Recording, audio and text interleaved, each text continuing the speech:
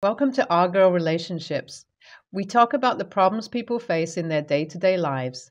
Let's start with the video. My sister has always had boy issues. It is quite ridiculous. I think it has to do with some self esteem issues. When we were in high school, she always wanted to get attention. She wanted to have the spotlight and for everybody to love her and like her. But I was the most popular one between us, the more outgoing one, and I didn't really care for those things. I just got the attention even when I didn't ask for it. On the other hand, my sister was a nerd with a few friends. She was quiet, even though she loved to have friends, but she didn't know how to, basically. So I think it may have affected her a little. We went to the same college, but I was in the class ahead. My sister came the following year. As far as I remember, she moved from one relationship to the next. Whenever she got hurt, she would always think that she didn't need to tell me about the next relationship because she knew I would try to protect her by telling her not to date. That was the only way I knew. It may not have been the perfect advice, but it would have saved her. I could see that she should be careful, but I couldn't be overly protective of her because I didn't want her to get hurt. After all, she had a very fragile personality. Now, we're full blown adults taking care of ourselves. I'm in an apartment living the classic adult life. However, she still has these issues, and moving from one relationship to another is quite disheartening. I don't want her to get hurt. My mom is really worried for her, but there isn't anything that I can do. She is an adult who can make choices for herself, and there's really not much I can do. She would have to make choices and choose her own path. My sister's last relationship is the longest she's had in a while. It was almost a year, and the guy broke up with her for no reason. He just sent a text and said he couldn't do this anymore. My mom and I were left to pick up the broken pieces again. We told her to give it a break and give herself some time. But she blew up on us and said that this was why she didn't want to tell us about her relationships. According to her, we always brought her bad luck. From then on, she wasn't going to tell us anything because when she did tell us, we would put ideas in her head about the guys she was going with. She just blamed us for all her boy issues. And you do my thing. Fast forward some months later. She left with the guy she met and has been dating for about 3 months and even sent us pictures of her marriage. So basically, she denied us the opportunity to see her get married, and she married a total stranger at this point. It's no surprise that my parents were so disappointed and hurt at the same time that my sister would just up and go get married. We never met the guy, and we know nothing about him. We don't have the slightest idea of what he does and looks like. You would not believe what happened next. After the honeymoon, which was about 2 months, they returned home. If there is something that I know that my sister got going for her, it is that she has money. Finances are not a problem, so she can afford to do whatever she likes. But with the relationship part of it, she needs help. When she returned to the country, my mom said to have this fancy dinner to meet her son-in-law for the first time, which I love. Then the worst thing happened. The guy she brought home was the one who impregnated my best friend and refused to do anything about it until the child was born. They took a DNA test and found that he was actually the father. He was forced to start paying child support and all of that. This was drama, and the worst part is my sister had no idea that this man had a 5-year-old kid. I quickly replaced the shock on my face with some other expression so nobody would notice. When I saw him, I had all kinds of emotions and thoughts running through my mind. First of all, my sister is vulnerable. So to tell her that she married the wrong guy, one who refused to take responsibility for his actions, I'm torn between keeping quiet so my sister can finally be happy, but I also know that not saying anything about it is even more trouble and may even hurt her more. So at this point, I don't know what to do. Would you believe that my sister's husband recognized me? After dinner the other day, he got my number and called me, begging me not to say anything to my sister and saying that he loves her and they have something going on. He said they plan to have a long marriage together and all of that. The nerve of him to actually call me to try to make me not say anything to my sister is alarming. I told my sister's husband that he was the worst thing to ever happen to my sister because, first of all, he didn't love her. He was the most dishonest person I've ever met to not take responsibility for his own child. To top it all off, he wants me to lie about it.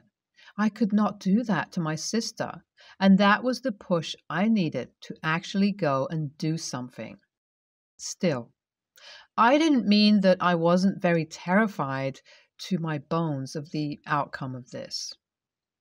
I could not speak to my best friend about this because I wasn't sure how I would go about spilling the beans in the whole family. I couldn't speak to my sister either. The only other person was my mom, and she was shocked, sad, and angry all at the same time. And I had to calm her down. You can imagine someone who's already agitated calming somebody who's very agitated. Not the best picture. My mom called my sister immediately and told her that her husband had a child. Still, she didn't believe us and said we just wanted to be in her marriage. We were not happy for her and said we should never speak to her again. She didn't know why she even returned and showed us her husband because everything we touch gets ruined. Mother was furious. She did not have it, mainly because she knew what she was saying was true, and probably my sister didn't want to accept that she married the wrong person. After all these years, all that we have been telling her about her relationships actually turned out to be accurate. Instead of listening to us, she made us the enemy and made herself the victim. No matter how you look at it, she is technically the victim. But you get what I'm saying. My sister wasn't joking when she said she would cut us off from her life. She blocked me on every social media and wouldn't let me call her. She did the same to my mom. Can somebody explain to me why we are the bad guys here? We went by her apartment and knocked for a while. We discovered that she had moved in with her husband. Great. So we had to search for where this husband of hers lived, and we went to the house. But she wouldn't let us in. By this time, my father already knew what was happening and was so disappointed. But he let us handle it. I had to think of a way for my sister to believe me. I knew I was not lying, so I called my best friend to give a testimony, identify the man, and let my sister know. When my best friend got pregnant, she was in the middle of getting admission to study in Canada. So she just moved and forgot about her life here and hasn't been back home since. Turns out my sister actually found out that he had a child. Still, she didn't do anything about it because she was already married. She couldn't stand the fact that she had made a mistake. My sister behaved as if nothing had happened, so my mom and I wouldn't know. That is so horrible. I cannot believe my sister would destroy her life because of a man. I don't know what to do with her. She still wouldn't speak to us despite trying several times to contact her. I can't force her, so I'll let her be. After all, you can take the horse to water, but you can't force it to drink. It's her life, and I hope she enjoys it. NTA, that marriage would not last. Either that or your sister would be miserable for the rest of her life. She made her choice, and you tried many times to save her from herself. So move on. YTA. If you weren't all up in her business, she would have some confidence and believe in herself.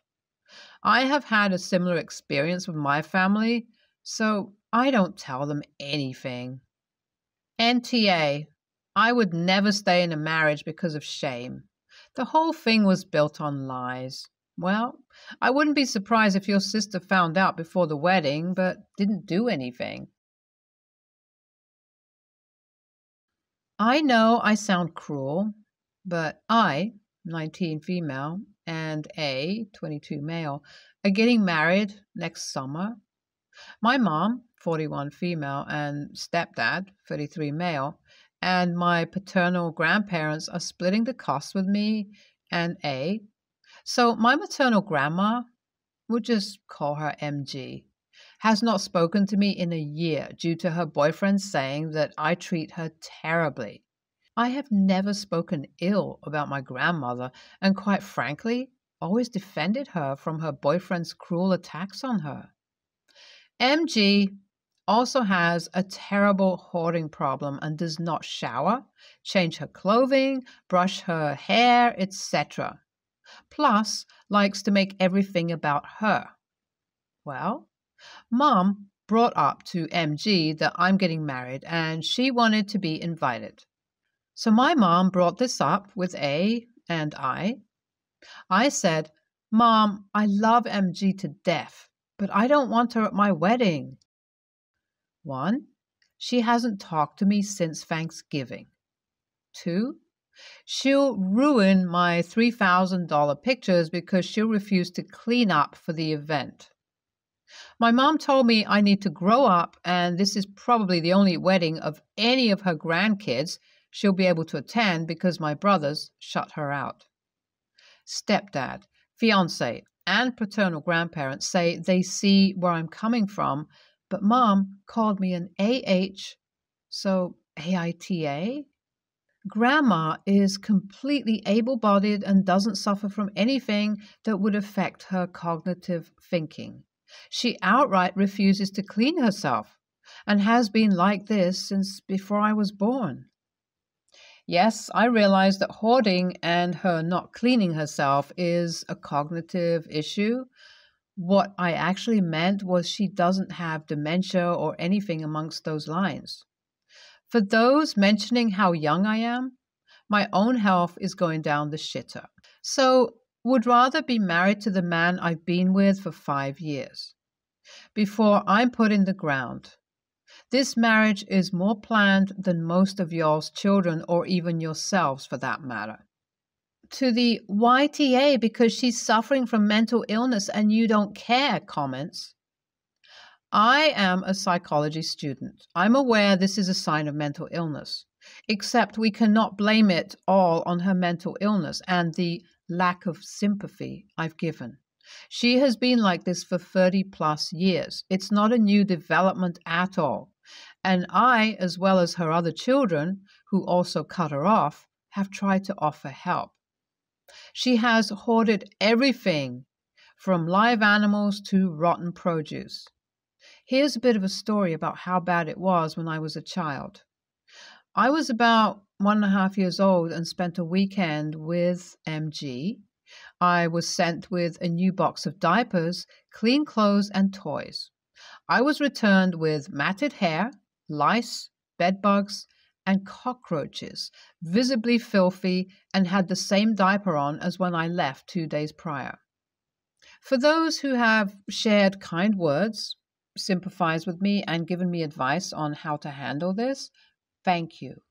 The situation is a lot more than Grandma looks and smells terrible. She's going to ruin things. It's more of an I'm having a hard time forgiving her because her issues have caused her child and grandchild trauma. NAH. If you think she'll be a disruption, don't invite her. Your brothers didn't invite her for a reason. When my brother got married, his wife insisted her grandfather with dementia sits up front right behind the bridesmaids. No one was tasked with removing him in case he disrupted the ceremony. He loudly talked about the bridesmaids. "She's so fat. That one is so ugly." They were in tears. He chattered like that throughout the ceremony, and no one took him out. We couldn't hear half the vows. If your grandmother can't clean herself up for a wedding, don't invite her. If mom really wanted her there, she'd take on the responsibility of getting her cleaned up. NTA. My husband and I eloped and only invited my parents because he is NC with his. At the end of the day, your wedding is a celebration of love and should only be attended by people who love and support you fully.